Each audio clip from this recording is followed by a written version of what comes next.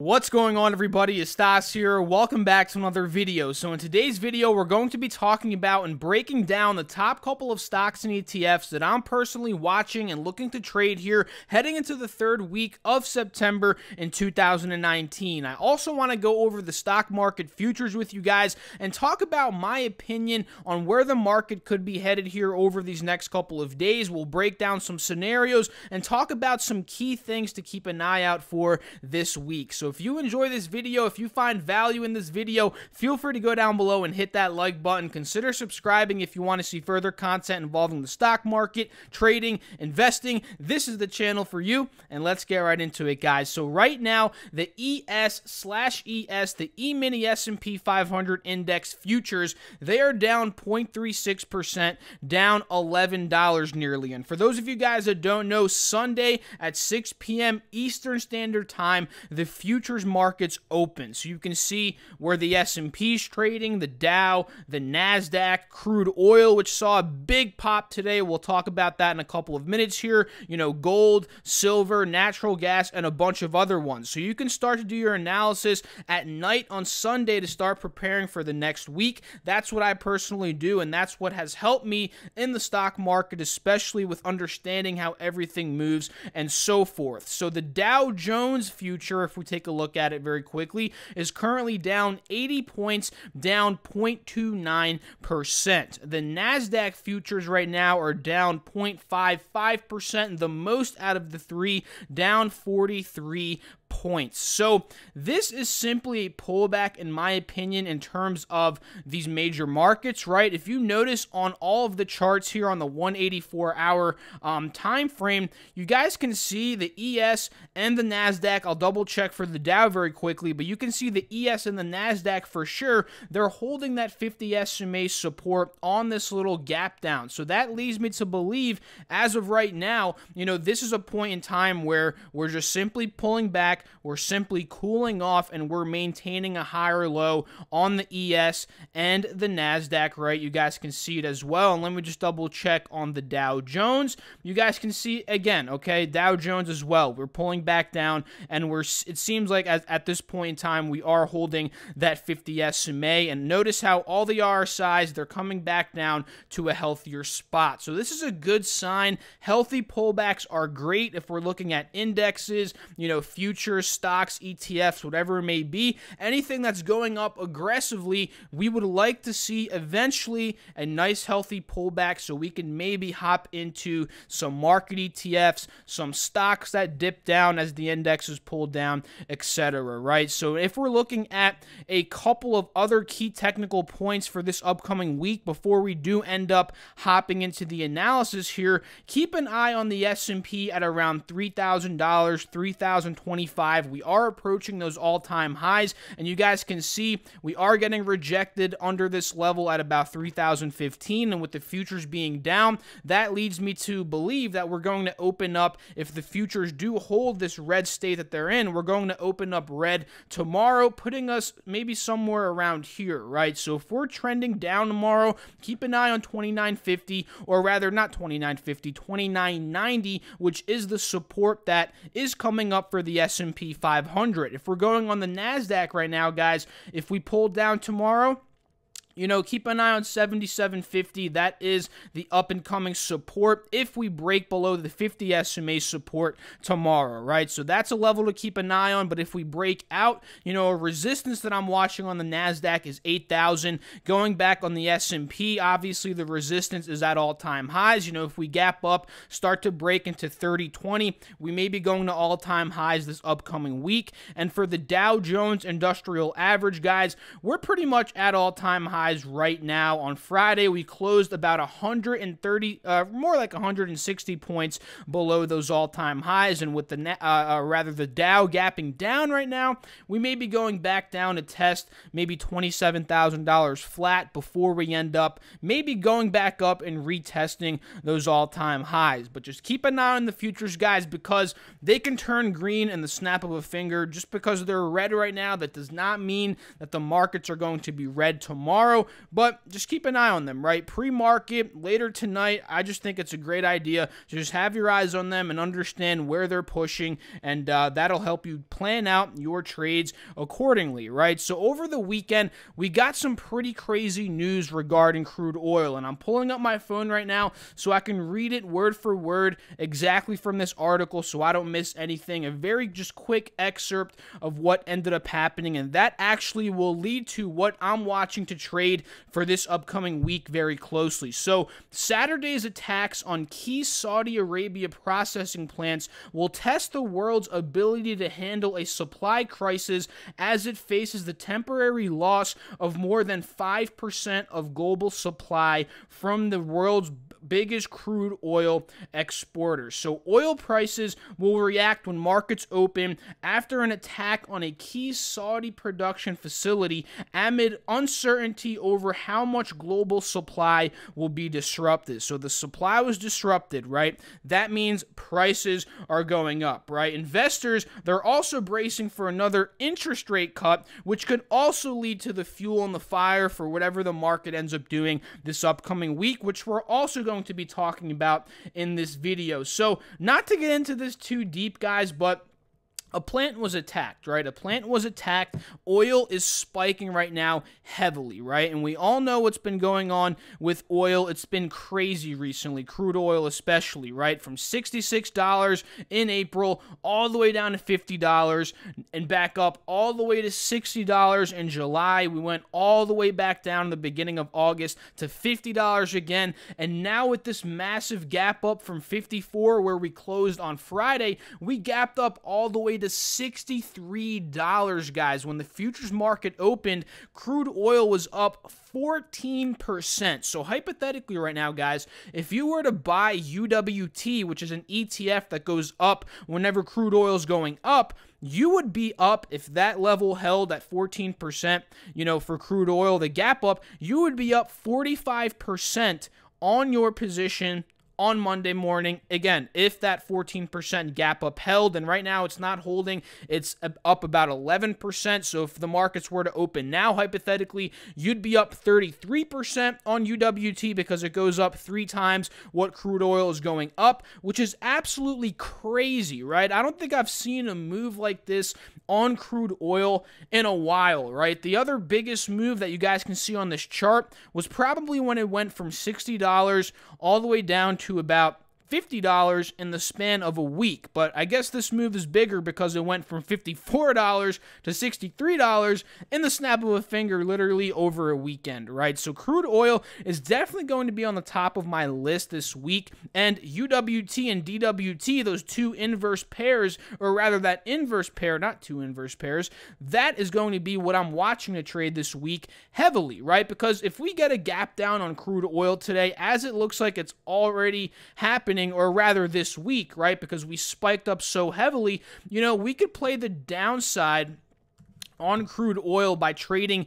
DWT, which goes up whenever crude oil is selling off. And you'd imagine how much DWT is going to be down tomorrow. It's going to be down 20 to 30% at least if crude oil holds these levels. And that could be a very, very good play for those that like chasing extremely oversold stocks, ETFs, just very battered down stocks and ETFs for a potential bounce back play. Because again, if crude oil does end up seeing a bit of a dip, maybe into the high 50s, 58, 59, whatever it may be, there's honestly no way it's going to go back down to the low 50s again at this point due to this attack on the plant, right? But if it does see a little pullback, DWT is definitely worth watching, which again goes up 3 times whenever crude oil is selling off. So if crude oil sells off 2%, DWT is going to be up roughly 6%, right? But let's say this crude oil mini pullback that we're seeing right now from about 64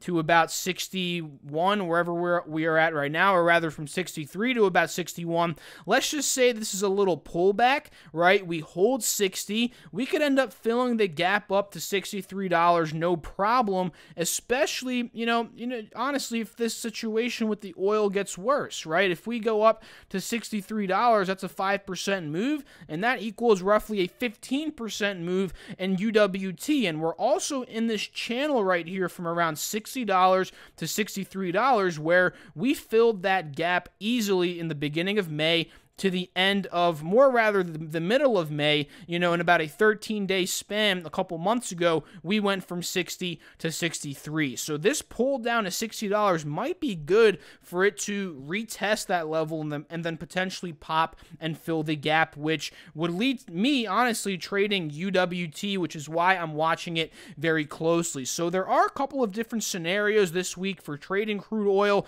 Those are it. I think, honestly, now that we're getting this pullback, and of course, we'll watch what happens pre-market, I just think UWT is going to be bullish here in the short term. That's just what my gut is telling me, and that's just what I'm thinking as of right now. And of course, I'd love to know what you guys have to think about that. Don't be shy. Drop a comment down below in the comment section. So UWT, DWT, those are the top ones, no doubt, for this upcoming week, as I do expect crude oil to be extremely volatile. Natural gas also gapped up today, broke a resistance at $2.65. That's very, very bullish here. We're up 2% right now, up 0.05, or rather just 5 cents, honestly, if you just read it just the way it is. 5 cents up right now in natural gas, and if it holds this level, UWT is going to be up, or rather UGAS, which goes up whenever natural gas goes up, it's going to be up around 6% if natural gas does hold these levels. And the fact that we did break 265, guys,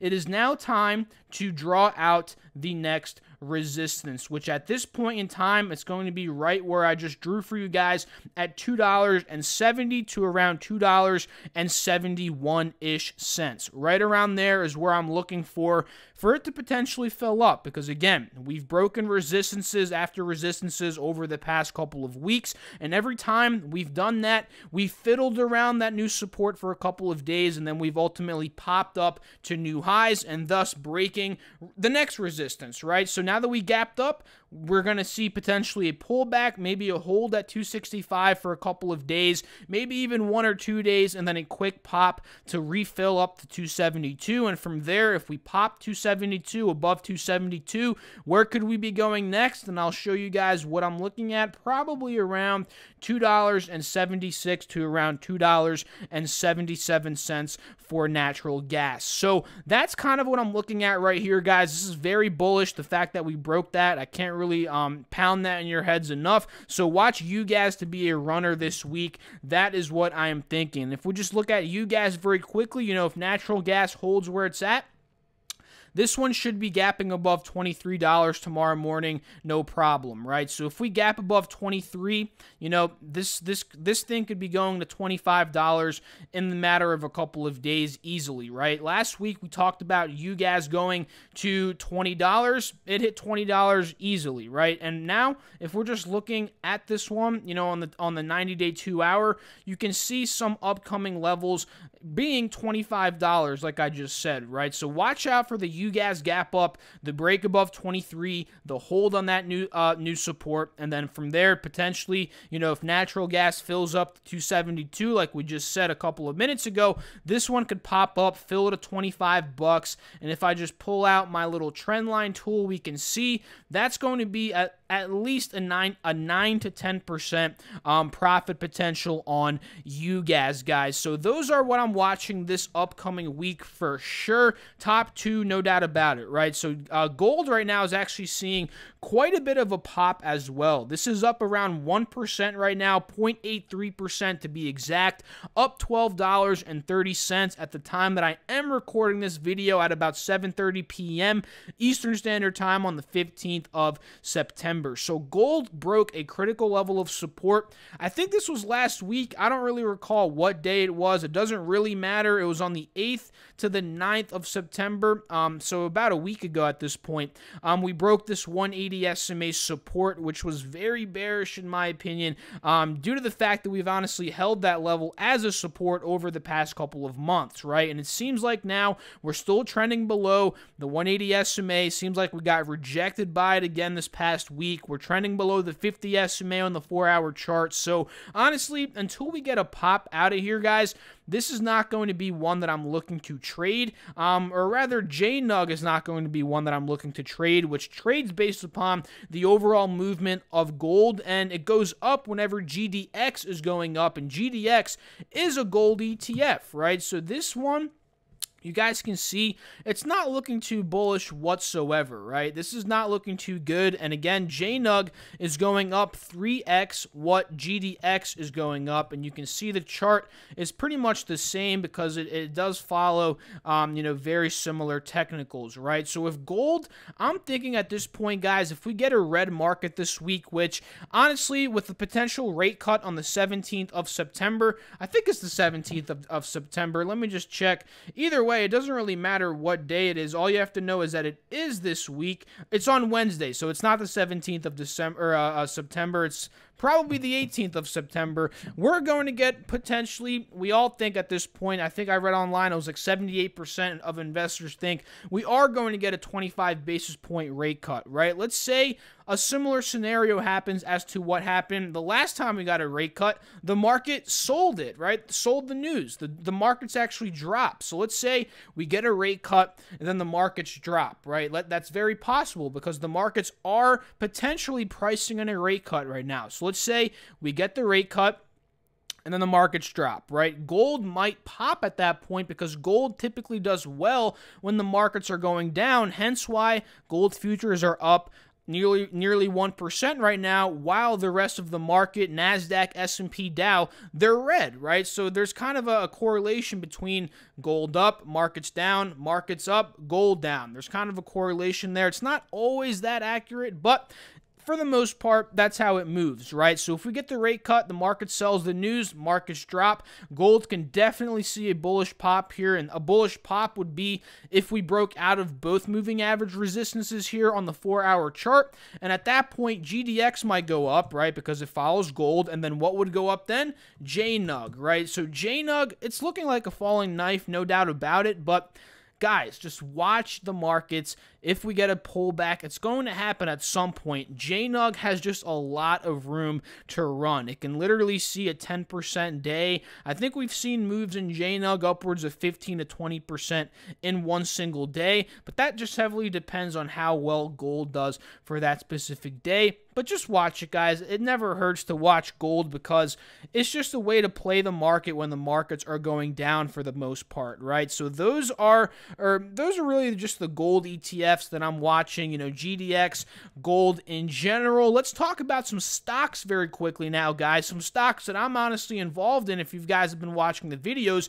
AT&T and ATVI, these are two that I'm personally swing trading right now. So in a nutshell, ATVI, I'm in this one at around 55.10, and I want to add more money into it as we confirm the break above $56, $57, and honestly a break into this next channel between 56 to around $62, right? My goal is to add more money at around $57 right now, and I'll explain to you guys why, right? We can see we broke up to 57. I believe this was on Thursday. We failed to hold that new support at about 56. We broke below it, but the positive thing was we held this trend line as well as this 50 SMA that you guys see here on the hourly chart. So tomorrow, ideally, what I'd like to see here on ATV, right, would be a pop like I'm showing you guys right now with my trend line. This would be ideal, what I just drew out, right? A pop into 56, 56.50. If we get to 57, I might add money, right? But ideally, I just want to get into this next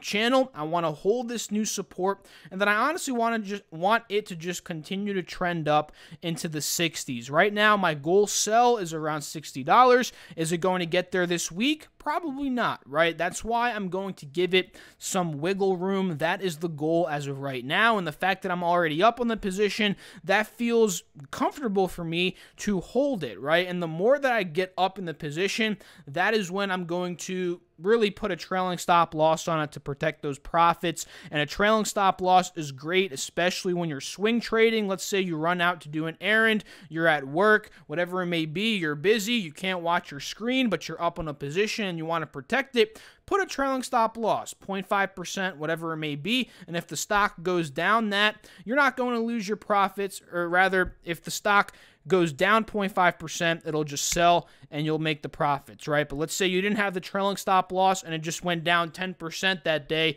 You didn't have the trailing stop loss. You pretty much just lost all of your gains at that point, which would suck, right? So AT&T is the other one that I'm involved in right now, and I'm watching for this upcoming week to add more money into, right? On a technical basis, it's not looking as great as ATV, but I still feel confident in AT&T this upcoming week due to the positive catalyst we got last week that popped it up to $40. A hedge fund, Elliott, I think it was like Elliott Management, I think they're called, or something like that. They took a $3 billion stake in AT&T with a price target at $60. I do think this will be a positive catalyst in AT&T over these next couple of weeks. So honestly, this short dip below the 50 SMA, I'm not sweating it too much because overall we're still holding a nice higher low uptrend at this point. We could just be seeing honestly a bit of a cool off period here as the RSI is starting to head down. So I'm going to give this one some wiggle room heading into this upcoming week.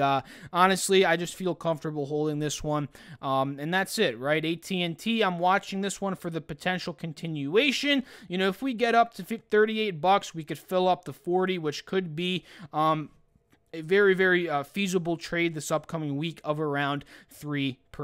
So Facebook, FB, this is another one that I'm watching that's on the verge of a breakout here, in my opinion, guys, especially if we break into the $190 range. $190 here, if we break this resistance, what are we breaking? We're breaking a resistance from back in the April to May months of 2019. And what happened the last time we broke 190, 195-ish? We ran all the way up to 216. This is when they reported earnings. I know you guys remember this day because I made a video this day, and Facebook stock was up like 10-15% after hours, which was ridiculous, right?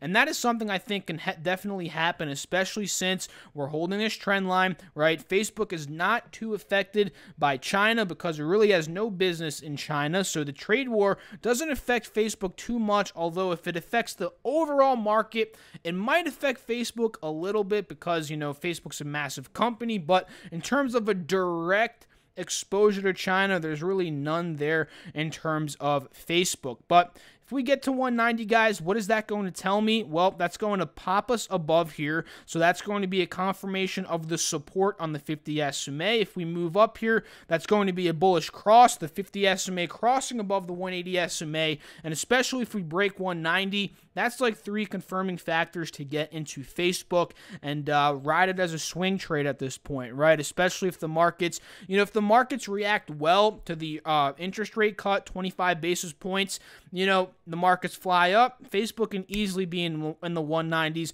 this upcoming week, guys. Trust me on that. So overall, that's honestly what I'm watching for this upcoming week, right? This upcoming week, I'm being a bit more cautious than a lot of the other weeks that we've been trading together in the markets as a team, in the Discord, individually, whatever it may be, right? I'm being very, very cautious because the interest rates. This is going to be huge on Wednesday, whether we get a cut. We are definitely getting a cut at this point. There's no way the Fed were to come out and be like, we're not cutting interest rates. If that were to happen, guys, expect the markets to tank. The markets will 100%, maybe not 100%, 90%, they will tank if we don't get an interest rate cut. If we get a 25 basis point cut, the markets might sell the news like they did last time. They might stay the same, really not react at all, or they might pop up, which I don't really think is going to happen because, again, this is most likely priced in. So just keep an eye on all these different things, the oil situation, interest rates, watch crude oil, watch natural gas. They seem to be very affected right now with the whole situation going on. Watch gold. This is what I'm watching this upcoming week, guys. So let me know your thoughts down below in the comment section. I'd love to know what you're thinking. What are your thoughts on the market, oil, interest rates? Just let me know, guys. Stocks are trading. I'd love to know what you guys have to think about that. If you enjoyed this video, feel free to go down below, hit that like button, and consider subscribing if you want to see further content involving the stock market, trading, investing. This is the channel for you. So I hope you guys enjoyed the video. Again, thanks for watching. Good luck this week. Peace out.